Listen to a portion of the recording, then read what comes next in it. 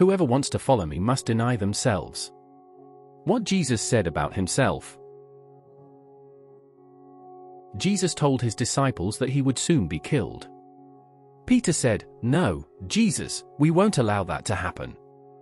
Jesus replied, "Be quiet. What you're saying is human thinking, not from God. Don't stop me from obeying God." He explained to the disciples, "If anyone wants to follow me, they must not think too highly of themselves. Every day, you must do what God asks of you, even if it's hard and you have to give up things.